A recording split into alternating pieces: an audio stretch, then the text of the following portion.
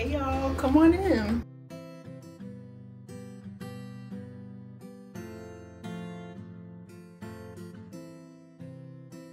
Years ago, we bought an 1.5 acres of land and we built our forever home here. So if you've been following us from the very beginning of our journey on Instagram, this is the long-awaited house tour. We're so excited to finally show y'all a full tour of our house. If y'all been following us on TikTok, I know y'all been asking for a house tour for a while, so this is our home. So just to give y'all some specs on our home, we built a 3,600 square foot house. We have 4 bedrooms, 2.5 bathrooms. Our house sits on an 1.5 acres of land. We had our home custom designed by an architect, so we came up with these blueprints ourselves. Let us know in the comments if y'all have any questions about the process of building a custom home. We're excited to share content here on YouTube about our custom home building journey. Go ahead and give us a follow on TikTok, like and subscribe here on YouTube for more house content, and let's go ahead and jump into the house tour. So I'm starting here in our foyer. As y'all can see, we have a 2-story foyer. This chandelier we actually found at a local consignment shop. We just kind of did some shopping at different places around town looking for light fixtures and just cool things for our home. So that's one of the pieces we found.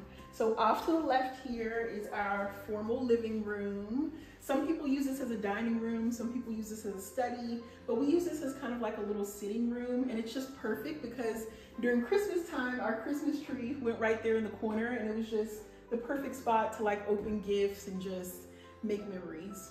Also, fun fact, my hobby is art. I love painting. So most of the art pieces like this one and the one behind me here or across from me here in the foyer, you'll see, I actually painted these. So yeah, I love art, and one of the special touches I wanted to put on our home was creating custom art for each room. So off of our foyer, we move into our living room.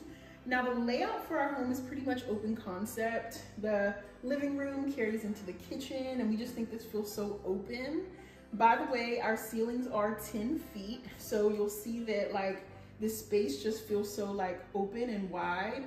And I think that's because the ceilings are so high. One other thing I want to point out is that the sight line from the front door to the back is just straight through. We wanted to capture just the beauty of the view of our lot. We were just in a wooded area, and we love how serene our yard feels. It's just huge. So we put these big sliding glass doors here off of our living room, and this goes out onto our screened-in porch. And this really doubles our living area. When we entertain and open these doors up, it just makes our living room feel like it's twice the size. I love sitting out on our screened-in porch. It's so relaxing. All of the cabinets in our home were custom built. We don't have any prefab cabinets in our home. They're all solid wood. So in our cabinet package, we added in some cabinets for our living room, and then I also have some cabinets in my office. But this is an entertainment center that we had designed, and it's just a nice place to sneak in some extra storage. So now moving into our kitchen. So we went with white cabinets and gold hardware, like gold accents in our kitchen. I just think it looks so crisp and timeless. Now, we did not do pure white cabinets. We did off-white cabinets. If you want to know the exact color of our cabinets, we'll put that down below in the comments. Just let us know. But our hardware is from Amazon. All that's linked on our LTK. We did some oversized pendants over our island. We wanted our pendants to look substantial, and because our ceilings are so high, we didn't want them to be too small. So yeah, those are our pendants. And then our island is 9 feet long. And I also want to point out to y'all just this little detail that we did for our island. This end cap on our island is extended all the way almost to the end of this stone. And the reason why we did this is because a lot of people just kind of end their cabinet right here and have this long piece of stone hanging off. And I just always thought that looked unfinished. So we love the look of the cabinet all the way to the end of the island. So the bar stools just kind of slip under, and it just looks so much more clean. So in terms of appliances, we have a gas cooktop stove. This is our fridge here tucked away in the corner. We did double ovens, and I wasn't sure how much we would use these, but they're fancy, so I wanted them. But I find that we use them a lot, especially during the holidays, but I like to bake, so even like on a weekday, I can have dinner in the oven, but also be baking a cake on the bottom, so it just works out really well. So off of our kitchen is our mudroom. Now, we designed our mudroom to be right off the garage, and we have a built-in drop zone right here with cubbies for shoes, hooks for bags and coats. So we wanted this to be like the drop zone, so clutter like coats and shoes doesn't collect and drag into the living room. Now, when you come in the house from your garage, what is usually the first thing you have to do when you get home? Go to the bathroom, right? So we designed this mudroom to where the powder bathroom, the half bath downstairs, is right off the mudroom, directly across from the garage. You can run right in the house and go to the bathroom. So this is our half bath right off the mudroom. We wanted the vibe of this bathroom to be moody, so we did the paint in here like a deep dark green. It looks almost black, but it's actually green. This is a marble countertop. We had our vanity, again, custom built by our cabinet maker. We did gold accents in here. And yeah, this is our powder bath right off the mudroom. Perfect location for running in the house and going straight to the bathroom. And by the way, this is another art piece that I painted. And I want to get this framed, but yeah, that's another little touch I added to our home. Like I said earlier, all of our cabinets were custom made by a local cabinet maker. So I want to show y'all some of the features of our cabinets, just some like little cool things we added to our cabinets. All of our lowers are drawers. We have a ton of drawers, and the drawers are just so much easier for storing stuff because you don't have to like dive into like shelves down there. You can just pull out a drawer, and it's just, our drawers are really deep, so they're just great for storage. But my favorite drawers we have are these pull-out racks for storing utensils. So as you'll notice, we don't have any like utensils on the countertops, and that's because we have them stored all in here. So it's just perfect. And even this little knife thing, come closer on. This little knife thing is so cool. It is a place to store your knives. This is a place to store cutting boards. Little shelves at the bottom for little doodads and stuff. So those are perfect. And then our trash pullout is right here. Dishwasher. So yeah, that's our kitchen, y'all. It's very efficient. We also did a built-in soap dispenser. So, you know, sometimes the Dawn bottle sitting out on the counter is just not so aesthetically pleasing. So there's a tube that is actually inside the Dawn bottle underneath the sink, so you can just squirt out your soap here, and then that's the garbage disposal. We also had our cabinet maker design this custom vent hood for us. I think my only regret about this vent hood is I wish that we had gotten this part right here stained, but there's like an insert in here that sucks up all the smoke, and then this is a light. So we love this vent hood. I know a lot of people do the microwave on top of the stove, but let me show y'all where our microwave is at. So our microwave is actually inside of our pantry. So we have a walk-in pantry. It's concealed by this pocket door, and our microwave sits right here on the counter. So I call our pantry our appliance garage because all of our little appliances sit in here on a counter. We designed this pantry to where there's a countertop going all the way around, so all the clutter that usually collects on the kitchen countertops lives here in the pantry. So our toaster, blender, all that stuff is tucked away in the pantry. We have a ton of storage in here. This pantry is still kind of a work in progress. I'm not the best with organization, but as you can see, we've bought some little organizing things that I don't have stuff in yet because I'm still organizing. But in our pantry, we also left an extra space for a fridge. We don't have kids yet, but in the future when we do, we may need an extra freezer or fridge, so we left a space there for that. And then this is an extra space for like a little wine fridge or something like that. And then this is our dining table. We have an eat-in kitchen. So since we don't have a dining room, we designed our blueprints with this bump out right here where we can have a full-size dining table.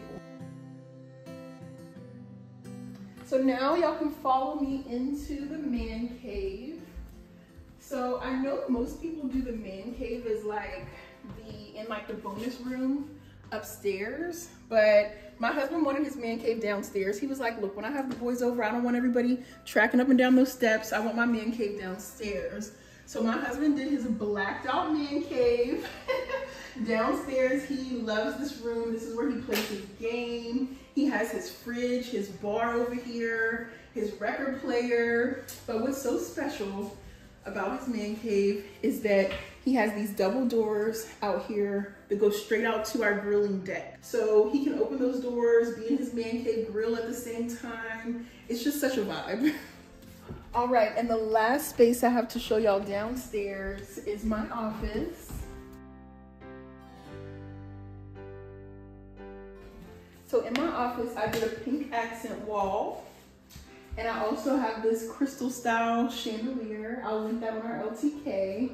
As you can see, I did some custom built-ins here in my office, drawers on the bottom, and then some shelves up top. My shelves are still a work in progress. I'm still working on them. But yeah, this is my office, and I'm like a vintage girl, so I found this cool table that I'm using as my desk. The hill I will die on, y'all, is that they don't make furniture like they used to, okay? You will notice that a lot of the furniture in our home is antique pieces.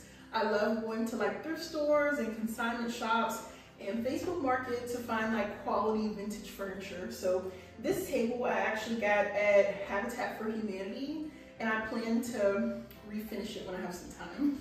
All right, y'all, this is our screened-in porch. Both of these doors open, but all four of them don't collapse, so it's only these two middle ones that open up. We did an oversized screened-in porch with a grilling deck right beside it for my husband's grill and stuff like that. We have some nice seating out here, a dining table, a huge ceiling fan up there. This ceiling is not vaulted, but it kind of like slants up, so it gives the illusion of a much larger space than it is. But this really is a very large screened-in porch, and we entertain out here. We have a lot of fun out here.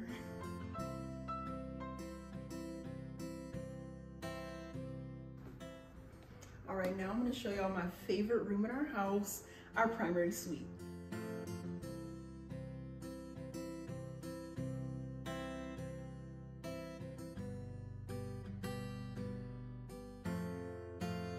So at the top of the steps is our laundry room. It has all the essentials, a washer and dryer. Let me tell y'all something. The hill I will die on is the old school washer and dryer. The new ones just don't do it like the old school ones do. And then we added a sink in our laundry room with some storage and a cabinet in there for our soap and detergent and stuff like that. All right, now I'm gonna take y'all to our primary suite. This is our primary suite. This is my favorite room in our home. As you can see, we have a little sitting area here right in front of our bed. We did a tray ceiling with an LED light going all the way around, and we can actually change the color of the lights to just create different moods. So off of our bedroom, we did his and hers closets. I love my husband, but I like having my own closet. So this is my closet. I did a built-in dresser in here, a chandelier. We had our closets custom designed with storage and shelving by the guys that did our trim. So we wanted custom closets. This was like a dream of ours. This is our bathroom. And before we go in the bathroom, I want to point out to y'all that we did heated floors in our primary bathroom. You know, tile can be real cold, so it's nice being able to walk on nice warm tile.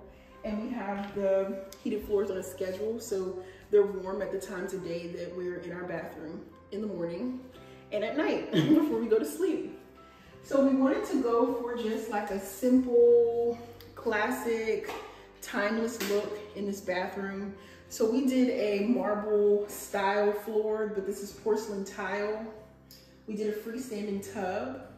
We did gold accents in here. So we have a gold tub filler for our bathtub, gold towel bars, all gold accents in our shower. The vanities in here were custom built by our cabinet maker, and they're beautiful. We did custom stains that we picked out for these cabinets, and they just came out so pretty. I think they complement the gold accents so well. These are some modern, just sleek, classic light fixtures that we did to the left and right of our mirrors. And we did these nice tall mirrors in here that just give the illusion of a larger space. So that's one little interior design tip. When you go for your bathroom vanity mirrors, you don't have to do like a big long mirror. You can do a skinny tall mirror. It still gives you enough mirror space, but the taller mirrors just make the space feel more large and more grand. Now, oh, I have my little vanity area. So I have my little makeup area, my perfumes and stuff like that. That space is a work in progress. I want to get some more things to spruce up that area. And then we did a frameless glass shower, and we did his and her shower heads and a sprayer in the middle. Now, I love this shower because each shower head has its own control. So my husband likes his water kind of like lukewarm, but I like mine real hot. So we don't have to fight over the temperature in the shower. We each have our own control, and then we also have a built-in bench in there so we can sit down in the shower as well. So yeah, that is our primary bathroom. We also have a water closet in here, so that's where that door goes to. And then for our cabinets, we don't have a linen closet in our primary bathroom, so we added some tall built-in storage that gives us plenty of towels, space for towels and sheets and stuff like that.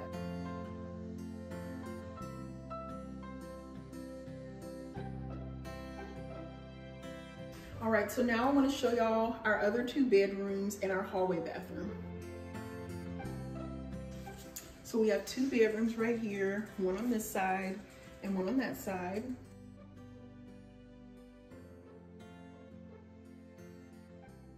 And then we have a hallway bathroom here. Instead of doing a Jack and Jill, we decided to do a split bathroom, so I'll show y'all how this bathroom is laid out. So the vanity sink area is separated from the toilet and the shower by this pocket door. So someone can be on the toilet or taking a shower while someone else is out here getting dressed or doing their hair or makeup at the sink.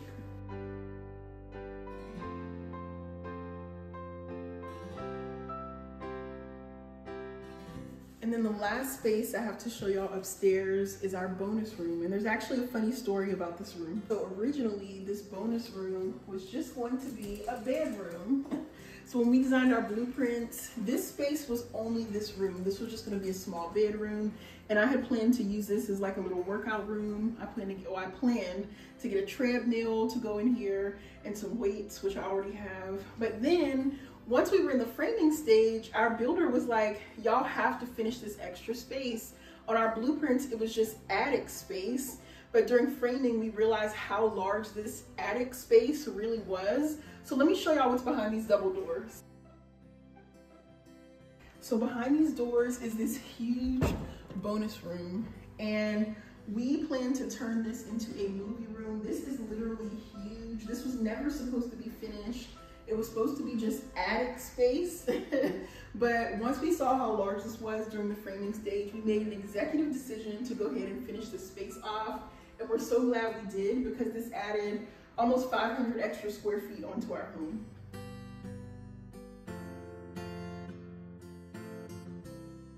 Well, that concludes the tour, y'all. I hope y'all enjoyed the full house tour. We're so excited to be able to share our home with y'all. This has been a really long journey. It took us 3 years to build this house from start to finish, from buying our land to getting our blueprints drawn, to getting permits, to the actual building process, which was about 15 months. So this was a very long journey for us. We're so grateful to be able to live in this beautiful home that's our forever home. This whole journey for us started on a piece of notebook paper. We sketched out what we wanted our dream home to look like. We weren't sure when that would happen or how it would happen, but now 4 years since we've had that vision, we're standing in our dream home. So it's really surreal and crazy to just see how far we've come. But again, thank you for watching our video. Give this a like and a comment if you enjoyed it. Subscribe to my channel. I'll be posting a lot more home content here on YouTube. Also, go ahead and follow us on TikTok at The Lewis Residence, where we share house, home, and lifestyle content every single week. All right, y'all. See ya.